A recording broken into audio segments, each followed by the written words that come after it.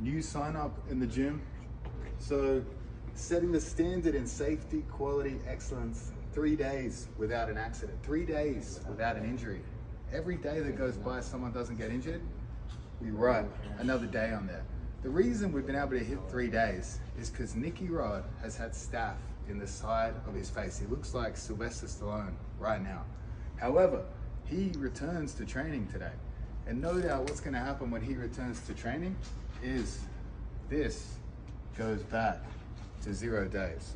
Because he's going to probably severely injure a visiting Masters 3 blue belt that's come to B Team to enjoy the training. So we might as well put it back to 0 days. We'll see what type of consecutive record we can set here.